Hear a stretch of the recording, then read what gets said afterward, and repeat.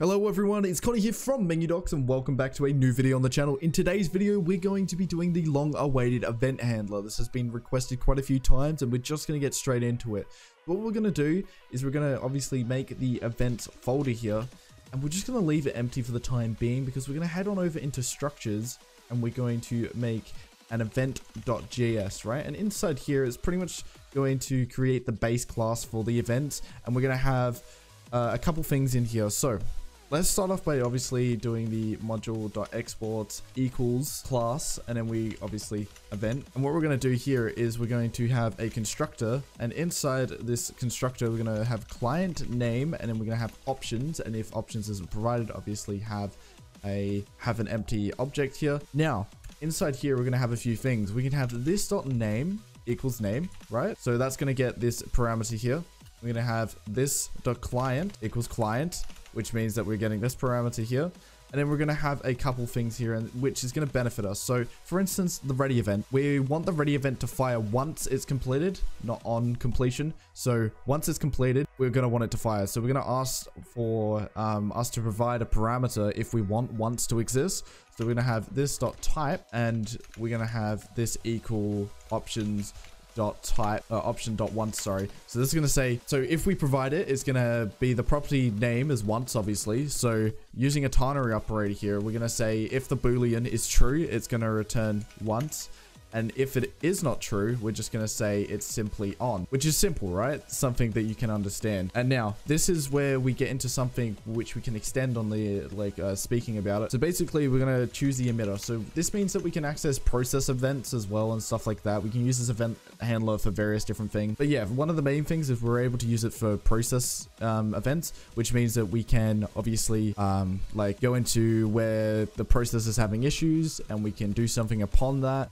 But we can obviously get into that later on. So what are we going to do here? We're going to do type of, and we're going to do type of options.emitter equals, and then string. And this is also going to be a ternary operator. And we're going to do this dot client and options.emitter. Now that's if it's true, and if it's false, we can do just options.emitter. And then obviously if we don't provide said, we just want this to be this dot client. So let's quickly just get rid of all these fixable issues. Voila. Now, what we're going to do is have a run event. So we can do, well, not run event. We're going to have a run function and we're going to pass args. And then we're also going to obviously throw an error. And this is if the run event isn't provided, because you definitely need a run event. However, you don't need a constructor of that for each file. So we're going to do the run method has not been implemented in, and then we can give the name of said file here. And let's quickly just get rid of all of these bad boys as well. And then obviously we can add a, disable for this line. And that will obviously help your linter out there, make it happy. You would have seen that I had this in a string. This actually is a major mistake on my part. You don't want it as a string. You'll want this as obviously just a plain variable with a property. Now that this is done, what are we going to do? We're going to head on over into the utils file right here. And this is where we're actually going to make the load commands, load events function here. So we're going to do obviously load events, and then we're going to pretty much copy the same kind of concept that we have above. So we're going to do return, and then we're going to use the glob package here, and it's going to do this dot directory, and then events slash asterisk asterisk. And then we're going to have .js at the end. And this is where we use the then function. And we can pass events as the parameter. And we'll have some curly braces here. Now this is where we have a loop. We're going to have a for of loop. So event file of events. And then we're going to delete the current cache if there is any. So require.cache. And then we're going to pass event file. Next in line, we're going to have a declaration here. We're going to do const, and we're going to get the name from the object deconstruction here. We're going to do path.pass. I'm going to pass the event file. Now, what's next? We're going to do const file equals, and we're going to do require, and we're just going to require the event file name. Next in line, we're going to have an if statement, and this if statement is going to have this dot is class. So this is where we use the is class all the way up here again. So we got is class, and obviously it's a function, so we need to provide at least one parameter, which we need up here, so the input. And what we're going to do is we're going to provide the file. Now, when we provide the file after this, it's going to check if obviously it is in a class. And if it is in a class, what it's going to do is it's going to throw new error, which is, sorry, no. We're going to throw a type error, not just a normal error, a type error. And we're going to do event, and then we'll provide the name. Doesn't exist, or sorry, export a class, right? With an exclamation mark. Now, next line, we're going to do const event. So we can do const event equals new file, and that will have this .client in it, as well as the name. But we can also quickly just do to lowercase here, which means that we can have the event names with capital letters and such. And that is a method. Next in line, what we're going to do is we can do if, and we'll simply just have event instant of, and then event. And if it isn't, we'll throw a simple error. So we'll throw new type error. And inside this type error, what we're going to do is we're going to have event, and pass the name of said event. Doesn't belong in the events directory. Next in line, what are we doing? So we're going to do this .client.events.set, and we're going to do event.name, and we're going to do event semicolon, and then on the final line we're going to do event.emitter. We're going to have the event.type implemented here, and then on this side here we're going to do name, and for the last bit we're going to pass args as the parameter for our arrow function here, and it's going to be event.run, and that's going to be ..args. Basically what we're doing is we're saying that we want to pass, like for instance, if we go here and we go to the client, it will be able to quickly show us the events that we have. So let's just pick a random event, one that I know has more than one parameter. Okay, we'll just say for instance the channel update, right? So the fact that right here, that's not what it should be. It should be event.run. But basically what it's saying is that's going to pass every single parameter that we need that is necessary here.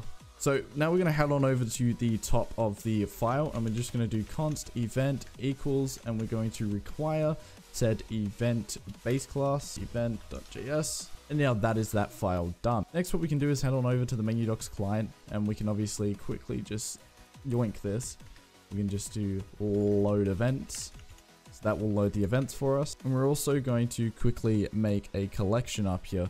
So if we go down 2 lines, we're going to do this.events equals new collection, and then obviously trailing with the semicolon. So now we can head on back over to the events, and what we're going to do is we're going to make a ready.js. And inside the ready.js, what we're going to do is we can do const event equals require, and this is where we require the base class. So for instance, because it's not in its own nested category, we can just do // structures and then /event, and that will get the event base class. Next, what we can do is we can do module.exports equals, and then class extends event, and then what we'll do is quickly open curly braces here. We'll go down to have a constructor. Inside set to constructor, we can have the args, and then inside that we're going to have a super, and inside the super we're going to have .args, and then we're also going to have once, and then we're going to set that to true. What is next after that? We'll add a semicolon here. So what's next? We can have the run function now, and obviously there's no parameters, so we don't need to actually pass anything. Now what we're going to do is obviously we're going to have a console log, because we console log to show that the bot's online, and we're going to have an array. We're going to do logged in as, and then we're going to have this .client.user .tag, and then we can have another element, and there we could do something like loaded, and then we can do this .client.commands.size, and then we could probably have something similar for the events, because we load the events and they're in a collection. Loaded events, and then we can do events here. So let's show you something else as well, right? So for instance, obviously we'll quickly get rid of this if it will quickly allow me. Get rid of that. So that's all done. That's the ready event done. So what we'll do is we'll quickly jump back over it. We'll do this, and we'll do message, and inside here we'll do something like message.js, right? Now we can go back on over into the MenuDocs client and simply remove this because we've already added it as an event. Now what we can do is actually head on down here, and we don't need that. So we need all this information here. Now what we can actually do is remove this completely. We don't need it anymore. And we'll head on over to the message.js. Sorry, we obviously need the constructor first, right?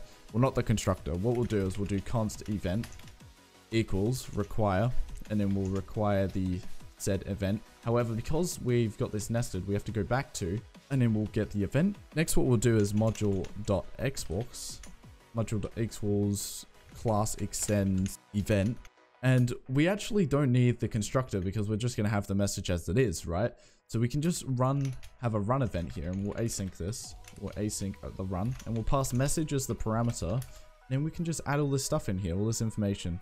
And we'll obviously fix all this stuff here. But now that this isn't in the MenuDocs client JS, we're going to have to alter a couple things. So this .client is what we're going to have here. So we'll change all these to this.client. This.client, this.client, this.client, this.client, and then finally this.client. So that's all of that, and pretty much this is the message event done, right? So let's quickly start up the bot, and we'll head on over into Discord. Oh, I realized a quick mistake here. So we actually just want to have this as like hard brick braces instead of making it a function, which should fix this issue here.